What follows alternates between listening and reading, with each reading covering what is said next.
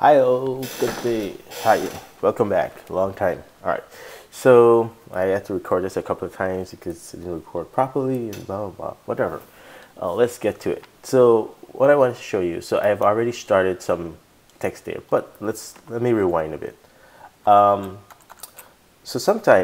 last time we did, well, last that video, some 2 videos back we did table, and I said that you're gonna have reason to use table for laying out something for doing like lists and so on, but for a while people were using tables to do this layout of their website itself. And so, for example, you might see a website. This is very typical website, very common type of thing you would see is a header, a footer, some content, and then maybe some site navigation. And this site navigation might actually occur on the left side or the right side, or you might have 2 sides navigation, some navigation on the side here and then navigation on the side there. You can also have tab navigation also, right? So I'm not saying by any means that that's the only way, but this is fairly typical. The general idea is that you have header, you have some center area content, and then you have footer. Whether or not the navigation is on the side or it comes at the top or maybe even bottom, but just this general idea. So if you look at this web page, what you're really seeing is that there's sections to it, right? Or there's certainly this idea that certain things seems to be wanted to group together. And so you can use a table to do this, right? If you look, you just look like a table where the first row spans 2 columns, the second row, is just have 2 cells, and you're somehow fixing the width of this cell to be, I don't know, let's say 20 or 30% of the entire width, or maybe you have a fixed number. You might want this to be like 400 pixels, no more, and then this side is the remaining, right, width, and maybe you might fix the size, the height of it, sorry, right, and same thing with the footer. You might fix the height, and you might say the width is 100% and blah blah blah. So you could totally do this with table, and people used to do it. After a while of the guys who control the HTML standard, the W3 consortium or whatever they call, they watching how people are using the web and so on, and then they're quick to, or try to be quick in terms of adopting new technologies that people are trying to use, or when they see people trying to do things and it look like a pattern, like this idea of a header or footer, they start coming up with new tags and so on to help you out. And so one of the tags they came up with was this div tag. And so table tag was there very early, and then the div tag came up sometime afterward.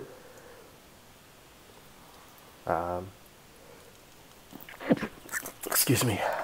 Excuse me. So I have a bit of cold too. Anyway, and so the div tag came up. So they did the div tag. So let's take a look at how I might divide my page. You could think of the div tag as dividing your HTML, right? And so the div tag is called a block tag, and there are a few of them. There's the H1 tag and so on, H2, H3, all those guys that we saw. The paragraph tag. And the reason it's called back tag is because the browser tend to put a new line, a break in before and after the tag, and we'll see that. So let me copy this content here. I don't want to lose it. Copy, and then let's cut it, and then let's just do example with the div tag. So I'm gonna say HTML, and then I'm gonna say head, and so we haven't done this in a while, and so title, div tag or block tag, whatever, and then I'll say body, and then so this is the H1 tag, and it says hello, I am H1, and let's do paragraph tag, and so hello, I am a P tag, and then we'll do a div one. Div, come on.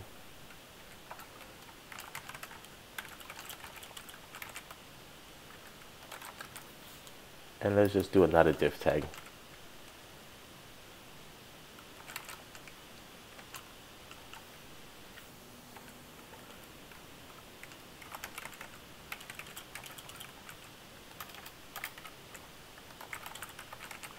Okay, so so yeah, something like this, and let's put a ton of crap text in there, and I don't know, I should go look for some text somewhere anyway. But so let's save it, and let's go over here and refresh and see how it looks, right? And so you can see the hello, the h1 tag is, you know, a line by itself. It breaks afterward. You get the p tag, and same thing, you have break after, and the div tags also. And you know, you can squeeze it this way, blah blah blah blah. And so those are block tags because it automatically, you know, breaks and basically think of it as green on a new line, right? And so the div tags are block tags, and they allow you to divvy up your page. But it's more than that. You can nest block tags, the div tags. You can nest other block tags within it. There's also another tag that was introduced at the same time called a span tag, and we're going to cover that a little bit later. The span tag is not a block tag, and you could change it to operate like a block tag. It's called an inline tag. It's more like how the you know, some of the other tags that you might have. The bold tag. This is bold, and you know, and if I put something immediately after this, like italics or something, you'll see it's in line, right? And the same thing with the span tag. And we'll see the use of the span tag. And notice it doesn't break before, or even something that comes after it doesn't break, right? And so these are inline tags, and very different from the block tag. And for the span tag, you definitely don't want to nest a block tag inside of it. That's not allowed. Your browser may try to do something sensible, but try not to do that. But with like the div tag, you can certainly nest other block tags in it, or even inline tags in it. It's like this generalized tag for dividing up your page, and so you want to think of it that way. So let's say I wanted, and so yes, so this with a div tag, it's a block tag. Now there's a number of things, options you can set on a div tag in terms of. The nice thing is, if you think of your page as being carved up into sections, you divide it up into sections, you can move those sections on top of each other. You can move them around. So for example, it's possible that you can have a div tag like this, and have another one here, or have this content flow under here. So this red, the content section here actually, you know, looks like this. Let me see. Maybe if I duplicate this and I bring this under here, and then I do this, right? Then I do that. So this would all be considered, you know, part of the content tag, right? Because you don't see the line there, of course, right? So if you wanted your text to flow like this, div tag will allow you to do all those sort of things, right? There are a number of settings, and so you might be like, well, Verrol, you told me to tell the div tag, a block tag, and if this div, if site nav was a div, and then content was another div, content would go below it, sort of like this, instead of being to the side of it. Well, that is true, but there are also some properties you can set on the div tag that says, for example, I want you to float to the left, or I want you to float to the right. And so when you do that, if I set this tag to float, all right, we can certainly do it and see it in action. But I don't want to spend too much time on a div tag, and I'll show you why. I'm going to cheat. So, okay. So, so let's do this. Let's create a div tag, and I'll call it div, and I'll give the name ID header, for example, and then I'll say this is my header, and then I'll create another tag, and I'll give ID. I'll set the attribute ID to site nav, and you know, site nav, and I'll do another tag ID equals content, and yes, let's do that way, and maybe I'll do another one called div ID equals footer, and then I said, you know, this is my footer. Okay, and so when I go back here and let's refresh my page, this is what you see, right? Doesn't look anything like, but I could do a couple of things. Remember, each tag, they have some attributes that you can set. One of them here I set as ID, but they have some common one, a global one, And so all tags pretty much support a style attribute, and I could say style, and some of the way you do style, this is some of the CSS stuff, cascading style sheet, CSS. And CSS is a way to modify, it's a language, yet another language that's supported by your browser, to modify the properties that are supported by the HTML tags. And we haven't covered that yet, so you just have to just accept it and just trust me on this. So one of them is color. So if I do color, it represents the color of all the text that's nested inside of this div tag until it's changed again. So I could say red. And so now all the text inside of this div is going to have red. I could also do text dash align. I could set center. And so now the text there is centered inside of this div. And so I make one for my header. And I could do, background, for example. I could say background dash color is, gray, for example. And that doesn't go well with the red, but maybe green does. Maybe not go well, but let's just leave it as that. And I'll do make this white, right? And so you can see now the extent of this this div. And notice as I extend the page, this div is taking up the entire width of the page without me actually having to say that. Well, what is side nav? Why don't we style the side nav also? Are we gonna say style? I want I'll leave that color there, but let's say our background color is gray, and I want the width to be fixed. So width, I want it to be fixed at like 200 pixels. And so you could see what happens there. So let's do 160 maybe pixels. And now I fixed the width to be 150 pixels. And then look at this, right? It doesn't change. It's fixed width. And there are a number of things you can set to, like the absolute position, or whether it should be relative to the thing that it contains it. So there are a number of things you can do with a div.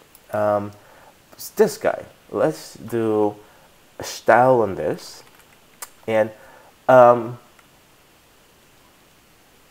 of the things property I can set here is float, which I said float left.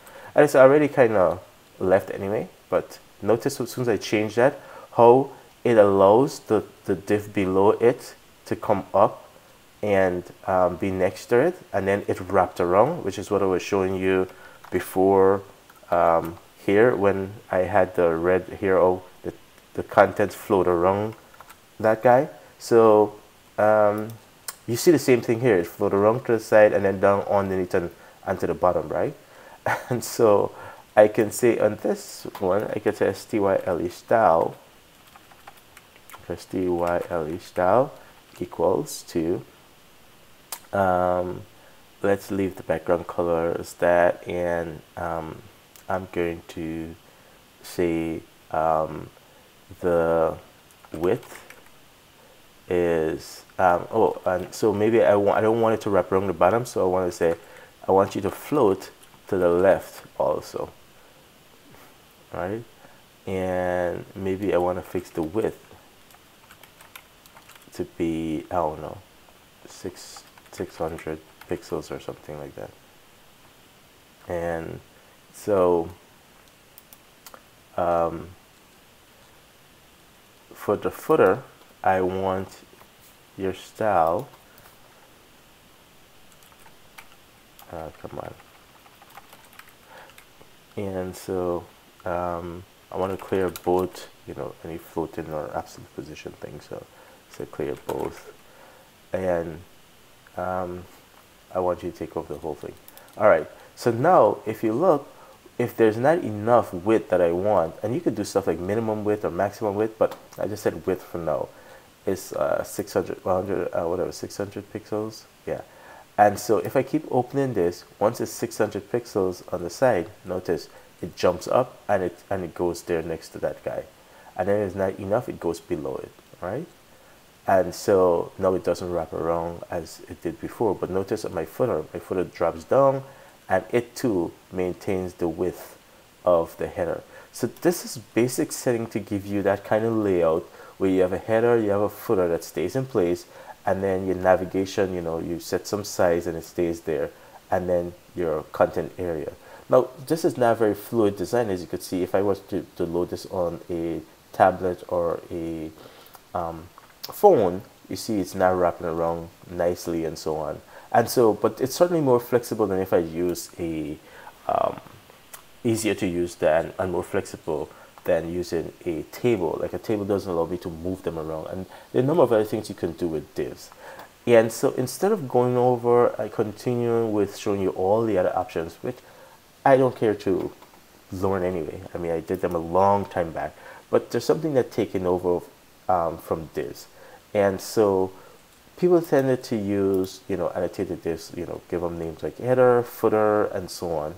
And so again, the group that's in charge for the HTML standard, they just went ahead and came out with some new tags that actually call like header, footer, nav, section, article, just to help you better organize your page. So it's implicit when you kind of read the HTML, you know the intent, right? So if I wanted this to be a header, you know, using me saying, you know, div header and blah blah.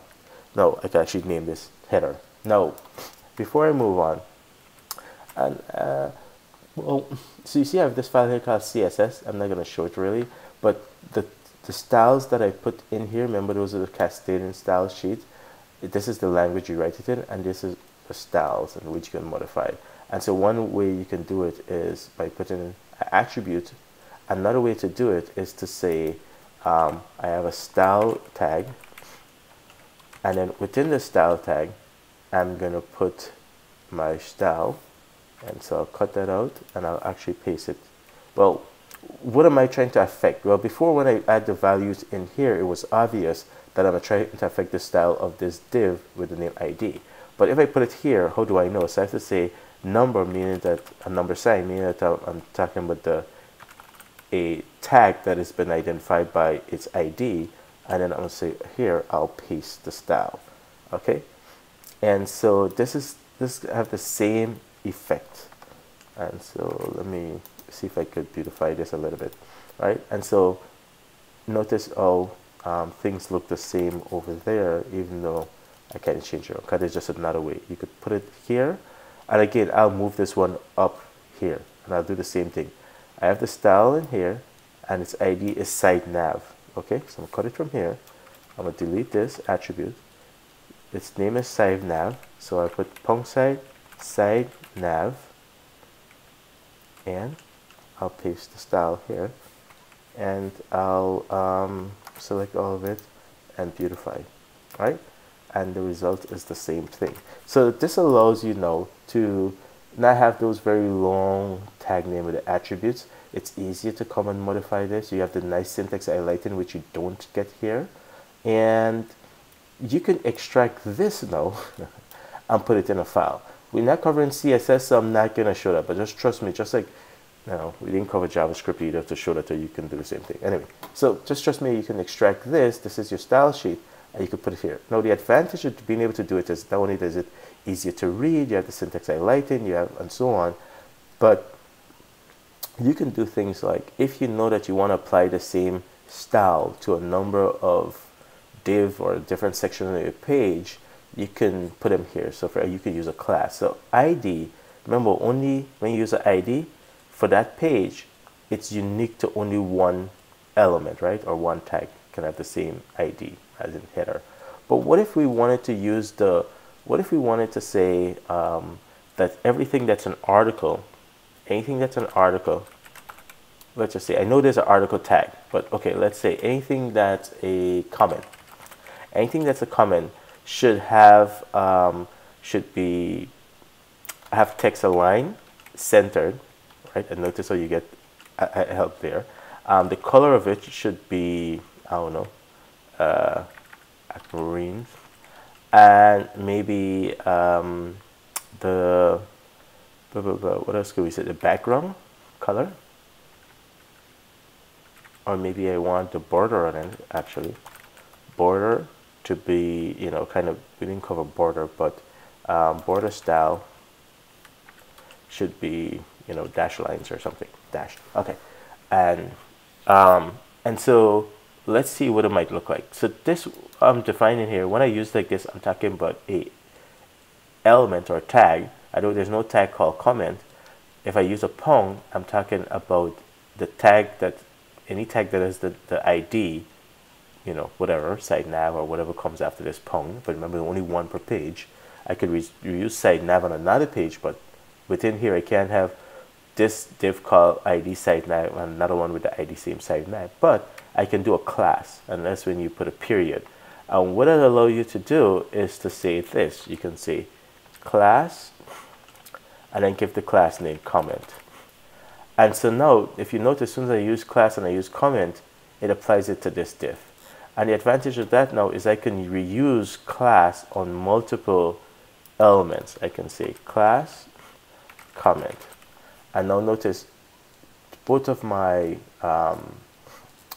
my divs here, since I use the same class, the comment class on it gets the center and gets the, you know, aquamarine and blah blah blah and the border, right?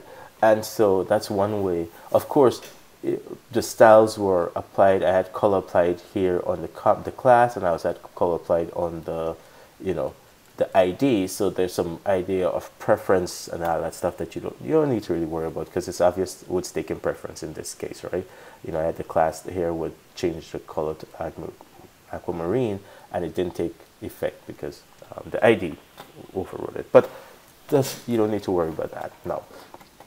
But it could, you know, lead, if you ever try to style something it's not taken, then you can kind of watch and see. Now, one of the things you can do with this editor bracket is if you right click here and do quick edit. Well, we don't actually have a style sheet linked, but if you had a style sheet linked, it would open up and show you which styles are being applied to that div or that element, and so you could modify it. But we'll get to that when we start doing external style sheet. We don't actually have an external style sheet.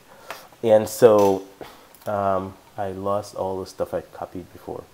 I copied some stuff that, you know, I had before when I started this. But anyway, you can see how I changed the stuff that I created what I had before. I think when I started, I had my whatever club info or something like that. And save this, refresh. And then of course I didn't had I had white, and the background color was black, and I certainly didn't use a class, so I didn't had, you know, the effect of the class.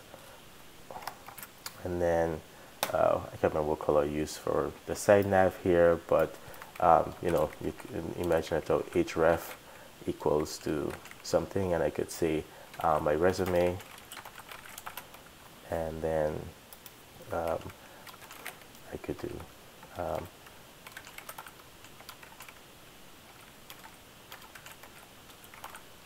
href, you know, club info, whatever.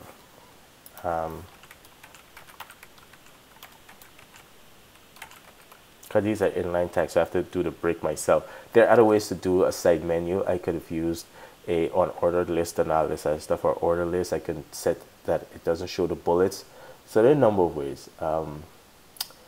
And let's see here.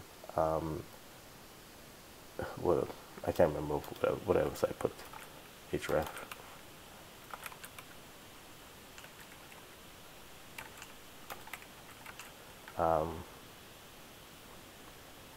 Okay, I don't know. All right, so that's an example of a side menu. And then, of course, in terms of content, my screen is too narrow, so you're seeing it there. But if I assume that my page is this width, then I could put all the content here about whatever.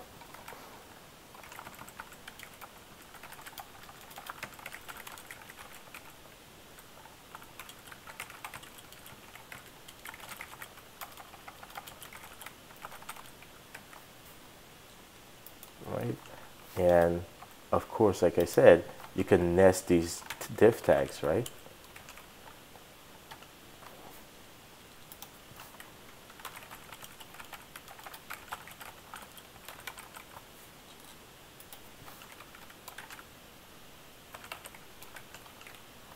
And I could put more block tags in here, like, you know, p tag.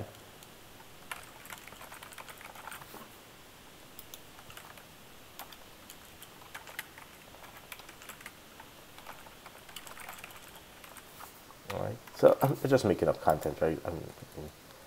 I just want to give you an idea. And so you can see, no, of course, this, my tag here didn't, my site navigation here needs to grow to make sure that if I'm going to put it in a different color, like here, it shows correctly, right? Maybe I need to style my, my tag it up, my footer tag. So let's go do that. So dang footer there, let's paste that, and let's do color white, and match it up to the thing, and then background color black, right? And maybe I want that text align center also, right? And I could choose like how heavy I want the font to be. So, you know, these are already like bigger, and I could do things like for the heading, I want, if you look, there's not much padding around it, so I could do some padding, right? I could say 5 pixels, for example, or maybe 10 pixels. And then here, you know, for the footer padding, maybe 5 pixels at the bottom there. And then I could choose the font weight and so on. But here, I could say my site nav height is 100% probably. Well, I don't want 100% of, because now it pushes it off the page, but you know, I'll have to play with it. Maybe I need some, I could see, I can see how much content I'm putting to the site here, and how big I want it to show up on my page. But as you could see, there's some issues, right, with me having to figure out what site to use. And here's my content. I need some padding there also, and I need some padding on the side there. So I mean, like go my padding dash left, maybe 10 pixels.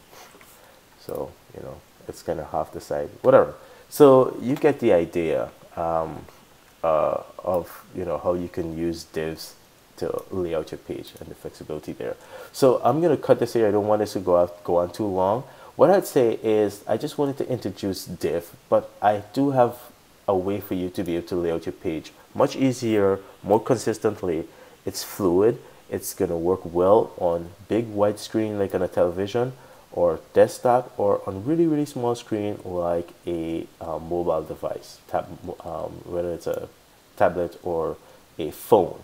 And so the fact that I don't want to spend a lot of time going through all the nitty-gritties and all that stuff, features of div, is because I think there are easier ways, and as technology progresses and people use things, they come up with easier ways of doing things, and there's no need for you to go back and do it the hard way just for the heck of it. So definitely just trust me and know that there are easy ways to lay out your website. I'll show you that in the next video, just because it's going to come following up on this div stuff. I'll show you how to do that quickly, because we're going to cover it in more detail later. And then after that, we jump out to the intermediate and we jump into advanced, and we talk about forms, how to design forms. And then after that, we can jump out of HTML and probably do some CSS and then some JavaScript, and we keep going.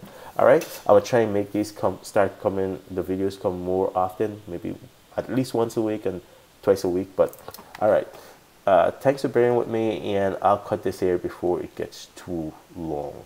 All right, this is just a taste of div, and I think if you just see some of the things I can do on here, and you just understand that that's possible, you don't really need to know a lot more.